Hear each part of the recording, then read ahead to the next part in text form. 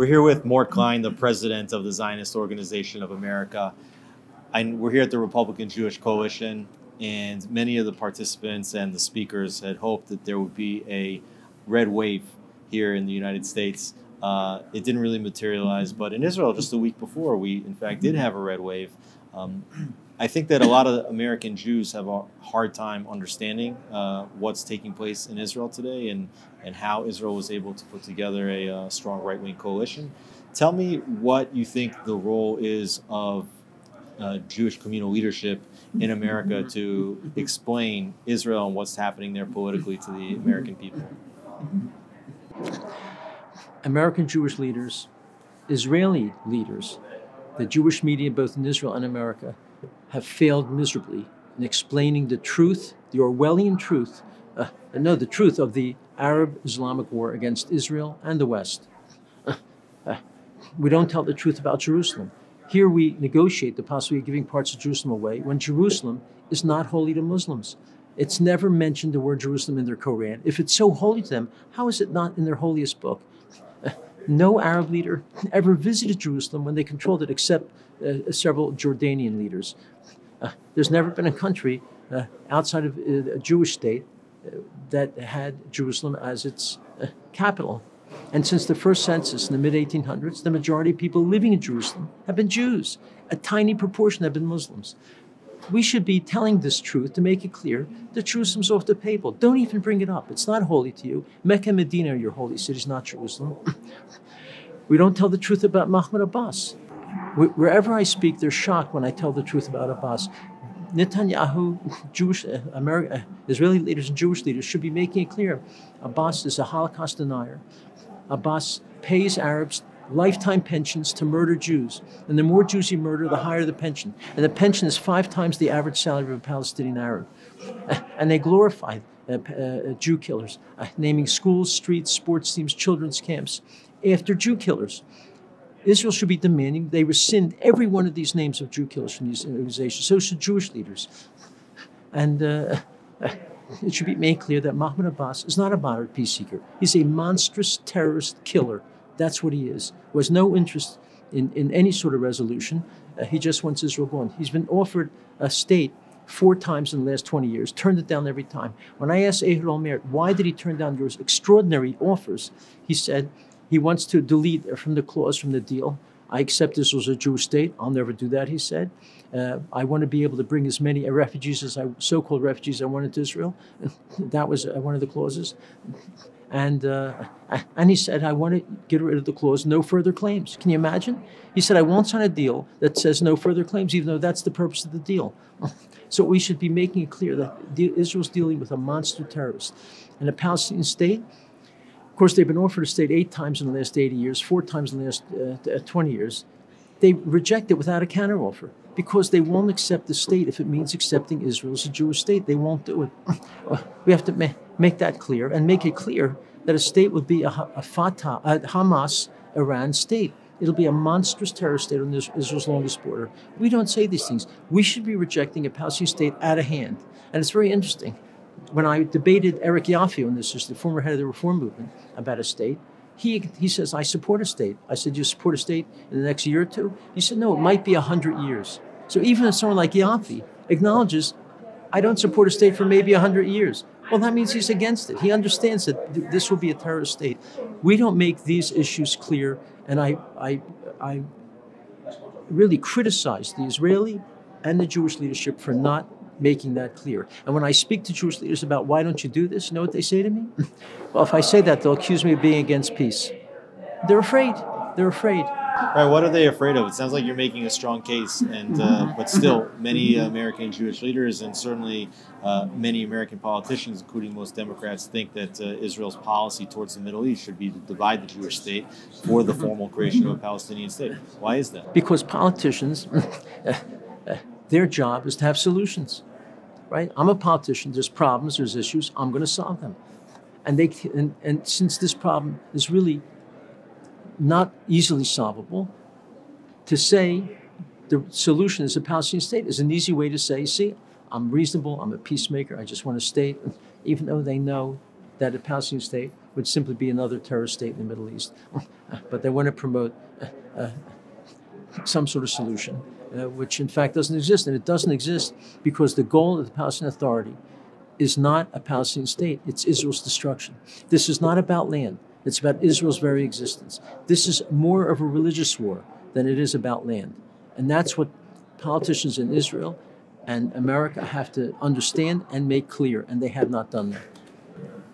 It seems like a lot of American Jewish leaders now, and certainly members of the Biden administration also, are highly concerned about the makeup of Prime Minister-elect Benjamin Netanyahu's next cabinet. In particular, Israeli firebrand Itamar Ben-Gvir, who is likely to be appointed public security minister, potentially Bezalel Smotrich, who may either become finance minister or possibly even defense minister in the next government. Why do American Jews and also American Democrats think that they can tell Israel who should be in Netanyahu's cabinet? It is such hypocrisy. Biden and Democrats in this last election in America were screaming that democracy is on the ballot. Democracy, we have to respect who the people select, claiming the election deniers are against democracy. But we, Democrats, we respect democracy. Whoever the people select, we accept that. And yet, in the very next breath, they say, even though Israelis voted overwhelmingly to elect the religious Zionist party, Biden says, I don't want them to have any important post. This is horrible. He doesn't accept democracy, does he? It was a lie. He accepts, Biden and the Democrats accept democracy if they elect the people they want. If they don't, they reject democracy. And also, they demonized Smotrich and Ben-Gvir, misrepresented their positions. I mean, their positions, and I reject calling him a firebrand. He's a strong speaker, strong about his commitment to positions. He says Jews and Muslims should both have equal rights to pray in the Temple Mount, our holiest site. Any Jew wants to pray there. Why can a Muslim pray there and a Jew can't? It's outrageous. He says any Arab convicted of murdering a Jew, there should be the death penalty. We have that in America. What's wrong with that? He says any Arab convicted of terrorism after he serves his sentence should be deported from Israel. And remember, Israel's not America. Israel has experienced 75 years of rejection, terrorism, of the worst sort. And finally, the Israelis have said, we can't take this anymore. We have to be tougher with these Arabs because they want to kill us and harm us physically. So that is the reason I think that Smotrich and Ben-Gvir did so well in this election, is Israelis say, we've had 75 years enough. Let's be tough on these people. We don't want to have to worry about walking down the street and an Arab stabbing us in the back with a knife. So I don't consider them in any way extreme. I consider them rational centrists who are simply telling the truth about what needs to be done to protect Israelis, what needs to be done to be fair to Jews as well as to Muslims. Why would American Jews call the last government, which included RAM, an organization that's Islamist, anti-Zionist by their own statements, why would they call that a inclusive government and a diverse government, and yet when you have a right-wing Israeli government, they find it hard to deal with? It is remarkable.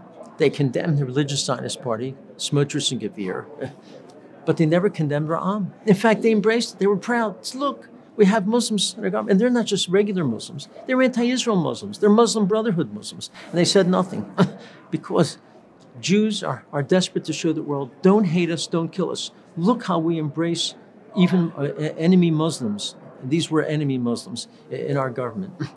It's fear of the world. And so they're afraid if anyone speaks too strongly against Muslims and Muslim terrorism, they're afraid it'll make things even worse. Jewish leaders, in my experience, are frightened appeasers. That is, to me, the best characterization. They're frightened appeasers. They want to appease the enemy, thinking that'll make things better. And as Dr. Kagan, Fred Kagan, who wrote a book when he was a professor at Yale,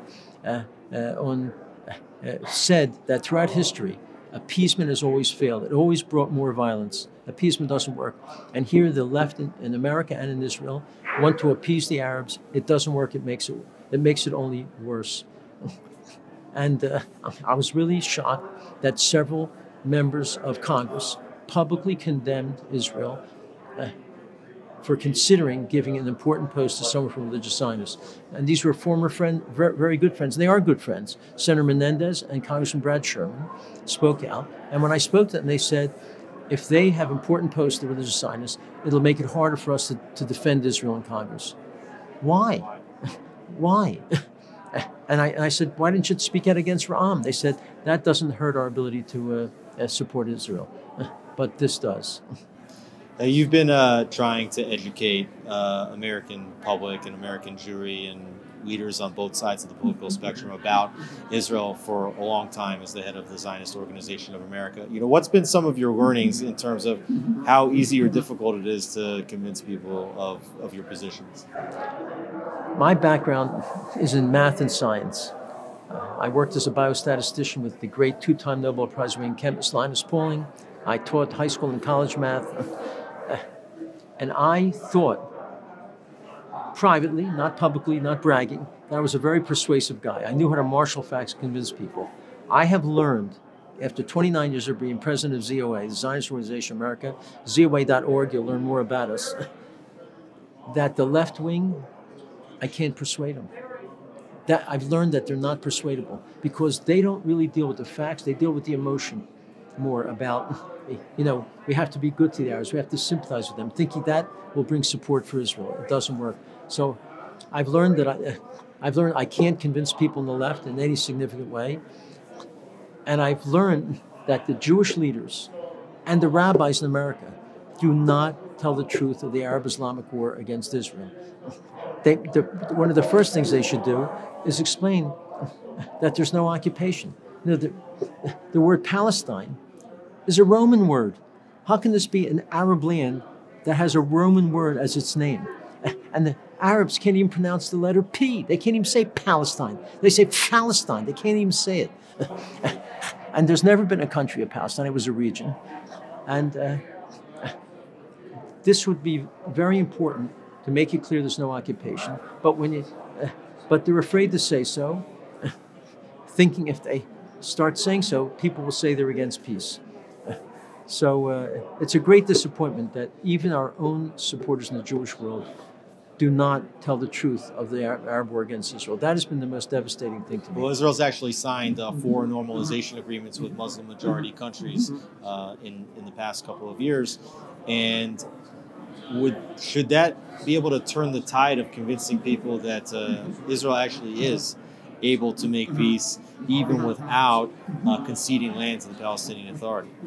Well, certainly it has proven John Kerry and others completely wrong, saying you'll never make a deal with any Arab country unless you resolve the Palestinian-Arab war against Israel. By the way, notice I say Arab war against Israel. I don't say Arab-Israeli conflict, because it could be over tomorrow if they would simply accept Israel as a Jewish state. So yes, I think this clearly showed that the Arabs are sick and tired themselves of the Palestinian-Arab war against Israel. And they know this is not to their economic benefit not to have dealings with Israel. In addition, of course, the truth be told, they're worried about Iran. And they know Israel is the only hope to protect them from Iran getting nuclear weapons and Iran trying to take over other Arab countries as well as trying to destroy Israel.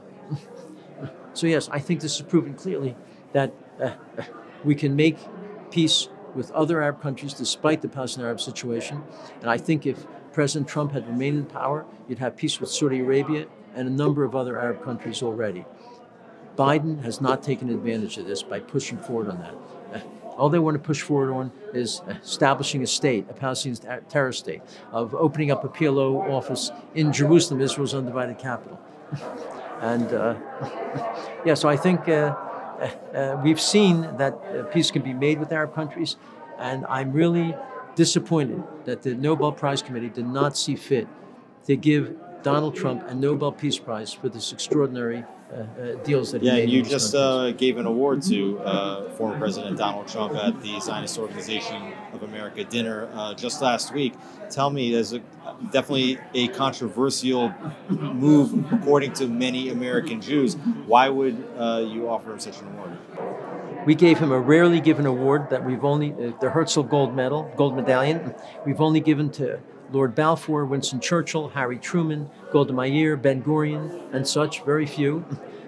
He did more for Israel than any president ever did in the White House.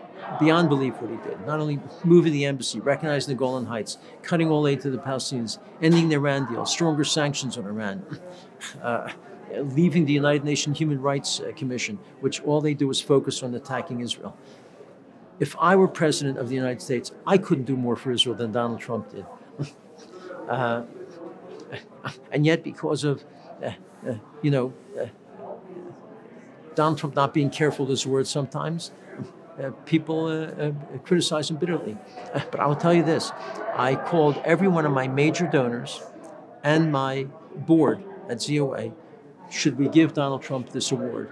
I didn't have a single person who said no. Everyone said yes. And my very biggest donors were enthusiastically saying he deserves it. All we did is say, thank you, Mr. President. We appreciate what you've done for Israel. We're the only major Jewish organization that publicly honored Donald Trump in thanking him, expressing gratitude for the extraordinary things he did, not only for Israel, but for the Jewish people in America, by signing executive orders to make it easier for us to fight for Jewish students when they're discriminated against or when they're harassed on campuses.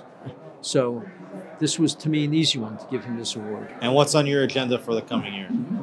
We want to have a major focus to have more people aware, as I mentioned already, the truth about Jerusalem, occupation, settlements, Mahmoud Abbas, and a Palestinian state. And we've already filed a number of lawsuits against universities and against even boards in various cities whose members have boards of education whose members have made anti-Semitic, anti-Israel statements. We've had numerous lawsuits. We're the first ones to expose Berkeley Law School, where now 14 clubs say that they won't allow anyone to speak at their club if they simply say Israel has a right to exist. Not if they're fervent supporters of Israel. They can condemn Israel, but say, but they have a right to exist. They don't want us there. And we've written letters back and forth with Erwin Chemerinsky, the Jewish dean of Berkeley Law, and the most he could do is publicly say their policy, these 14 clubs' policy, is that it's very troubling to me. That's not enough. We are demanding that the clubs be removed as clubs that receive funding from Berkeley, that they not be allowed to have space for Berkeley. They can still say what they want, but not as official clubs of Berkeley. And by the way, we got Brad Sherman, Congressman Brad Sherman, and possibly new Speaker of the House, Kevin McCarthy, put out public statements condemning what these clubs are saying and demanding they be removed from the club system at Berkeley Law. So we're fighting anti-Semitism on campuses, anti-Semitism on the boards of education, and we still meet every single day with members of Congress or their staff to tell them the truth of what's going on. And I'm trying to convince other Jewish organizations to change their policies. Stop supporting a state. It'll be a terrorist state. Stop making positive statements about Mahmoud Abbas, which they continue to do. So we have our work cut out for us. Things have not gotten easier, have gotten much worse, because now, by the way, in Congress, we have over a dozen overt anti-Semites who were elected. And we actually have a meeting with someone from the White House to try and convince them to have President Biden stop praising Rashida Tlaib and other members of the anti-Semitic squad committee. He publicly praises these people. It's unbelievable. He should be condemning them. And we met with Pelosi. She's no longer going to be Speaker. She took pictures with members of the squad for a front page cover of Rolling Stone magazine. Where was the Jewish world not condemning Pelosi for this? She's giving credibility and legitimacy to anti-Semites in Congress. So we're all over the Hill fighting this, and we're trying to convince other Jewish organizations to join us, which has not been easy. Morton Klein, President of the Zionist Organization of America, thank you so much for being with us. Thanks for having me.